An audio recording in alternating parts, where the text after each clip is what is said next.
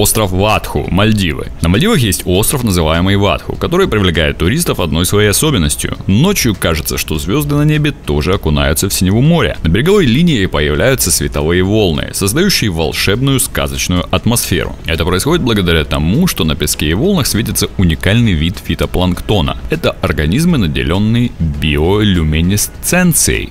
Планктоновая подсветка имеет разную интенсивность сияния в разные периоды. Наиболее ярко пляж сияет во время размножения планктона. Говорят, свечение берегов острова можно увидеть даже из космоса. Только вот купаться во время свечения не рекомендуется. Это как минимум неприятно, а как максимум даже небезопасно. Укусы планктона на чувствительной коже могут оставить следы и вызвать аллергию. Колодец Тора, Орегон. На краю Орегонского побережья находится то, что кажется зияющей воронкой, которая выглядит так, словно она никогда не заполняется, несмотря на непрерывный поток морской воды, стекающий в нее. Но колодец Тора, как известно, не бездонен, однако очень опасен. Так описывает колодец Atlas Obscura, американский travel онлайн-журнал. Помимо зияющей воронки, колодец Тора имеет и другие названия: водосточная труба Тихого океана и даже врата в ад. И путь в неизвестность. И, конечно, это место известно как must-see для любого фотографа, ищущих острых ощущений, но в то же время это место, которое поглотит вас целиком, если вы рискнете подойти слишком близко. Колодец Тора представляет собой незаметное углубление диаметром не более 5 метров в поверхности мыса Перпетуа. Это каменистый берег, омываемый водами Тихого океана. Но вот за час до прилива начинается целое природное шоу, самое яркое из которых возникает в колодце во время шторма, прилива и отлива. Вода устремляется вглубь воронки, а затем вырывается наружу.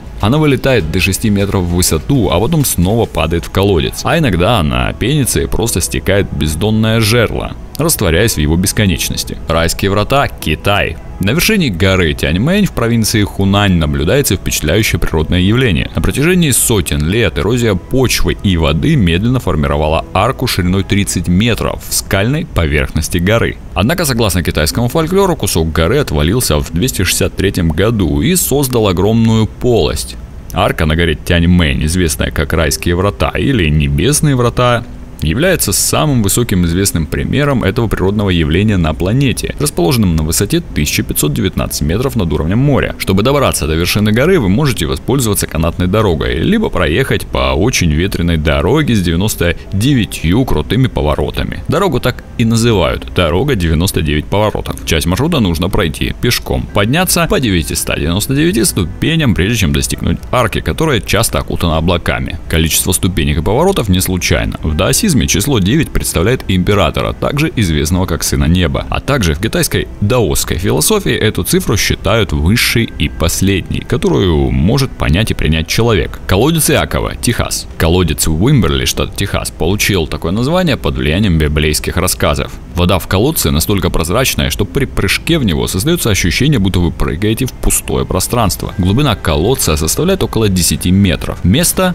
пусть и красивое, считается одним из самых опасных в мире. На его дне расположились ответвления, которые до конца не изучены, а потому не рекомендуется самостоятельно изучать его глубины. Через колодец можно попасть в несколько пещер, всего их 4. Верхняя, самая посещаемая, она несет минимум опасности. Здесь достаточно света, есть водоросли и рыбаки. Следующая пещера углубляется более чем на 20 метров. Попасть туда можно только через небольшой вход. Третья и четвертая пещеры уже посерьезнее и поопаснее. Без спецподготовки туда идти не следует. Попытки изучить данные пещеры, к сожалению, не всегда заканчивались хорошо. Озеро Луис, Канада. Озеро в национальном парке Банф, раскинутое на высоте 1646 метров и имеющее размеры полкилометра в ширину и почти 2 километра в длину, ранее называлось изумрудным благодаря своему цвету. Таким цветом оно обладает из-за местной горной породы, которая растворялась ледниками и попадала с гор в озеро. Луис же его назвали позже в честь Луизы, дочери королевы Виктории, правящей в Англии. Обнаружено озеро было в 1882 году, когда Том Уилсон, один из специалистов по стройке канадской Тихоокеанской железной дороги, услышал шум вдали. Индеец, который в тот момент находился рядом с ним, объяснил, что шум происходит происходит с огромной белой горы, которая возвышается над озером с маленькими рыбаками. Уилсона заинтересовало это место, и он отправился туда на следующий день, где обнаружил озеро, о котором позже вспоминал. Некоторое время мы сидели и молчали, не в силах оторвать взгляд от блистательной красоты пейзажа, развернувшегося у сверкающего ледника. Сейчас озеро популярно среди туристов также благодаря большому количеству других маленьких озер поблизости, а также водопадов. Есть здесь и отели, и кемпинги, и туристические базы. Озеро Брайес, Италия. Озеро такой же невероятной красоты, как Луизи, есть и поближе. В Италии, у подножия величественной скалы Кродо-дель-Бекка. Расположено оно на высоте 1496 метров над уровнем моря. Его глубина составляет 36 метров. История его появления переплетается с мифами и легендами. Некогда в долине Брайес проживали люди, которые охраняли горное золото. Но однажды к ним на территорию пожаловали пастухи, которые, обнаружив большое количество золота, начали завидовать и решили получить больше ценного металла, чем им подарили местные жители. Дабы спасти свои сокровища, жители селения раскопали подземные источники, в результате чего долина была затоплена.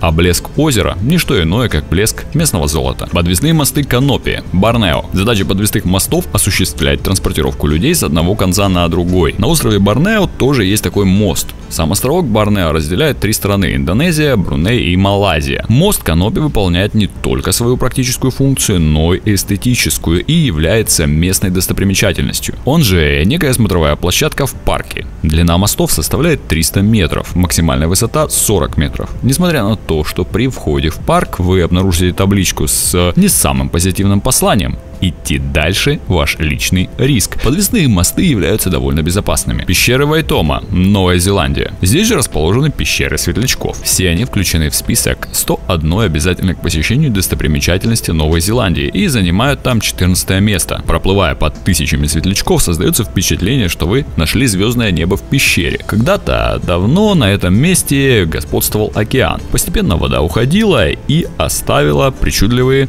наросты известняка, благодаря чему и образовались пещеры. По версии некоторых ученых, светлячки в пещере светятся от голода, и чем сильнее этот голод, тем сильнее они светятся. Озеро Флетхед, США. Это большое пресноводное озеро расположено в штате Монтана. Одно из самых чистых озер в мире. Вода настолько прозрачна, что кажется, будто озеро не глубокое, но на самом деле его глубина может достигать 113 метров. Озеро популярно среди рыболовов, так как здесь всегда хорошо видно форель и окуня. На территории озера обитают дикие звери. Бараны и олени, а также белоголовый орлан, являющийся символом Америки. Название озера можно дословно перевести как «плоскоголовый». Когда-то давно на территории озера проживали народы, которые плохо друг друга понимали. Однажды здесь появились бледнолицые торговцы, которые узнали, что индейцы называют людей соседнего племени остроголовые, так как с раннего детства они носили узкие шапочки, ношение которых впоследствии деформировали головы и череп становился острым. На фоне остроголовых другие народы звали себя плоскоголовыми. Торговцы, особо не вникая в суть, решили называть озеро именно так. Гранд Каньон, США. Большой или Великий каньон – одно из природных чудес света. Длина его составляет 446 километров. Он отчетливо виден с орбиты невооруженным глазом. На его территории и по сей день проживает племя североамериканских индейцев Хавасупай, чье название переводится как «люди сине-зеленой воды». Сам каньон начал свое формирование 5-6 миллионов лет назад. Люди живут здесь около 3000 лет. Но местные виды с тех